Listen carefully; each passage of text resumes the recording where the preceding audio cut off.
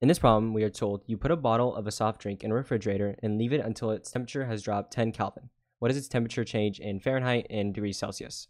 So basically what we're going to be doing in this problem is converting from 10 Kelvin into degrees Fahrenheit and then 2 degrees Celsius.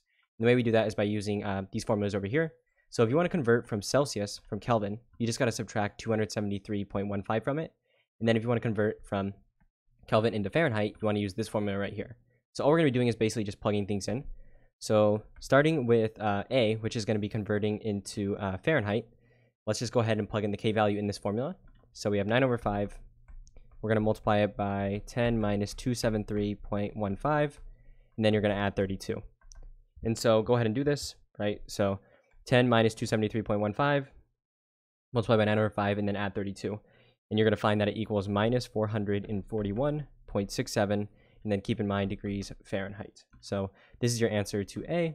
So minus 441.67 degrees Fahrenheit. Now let's do B. So B is a lot easier.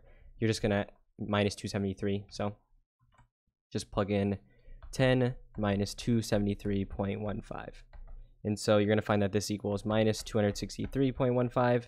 And so keep in mind this is degrees Celsius now. So this is going to be your answer to B. So this is your answer to A. This is your answer to B. But yeah, so 10 Kelvin in Fahrenheit and then Celsius. So hopefully you found this useful.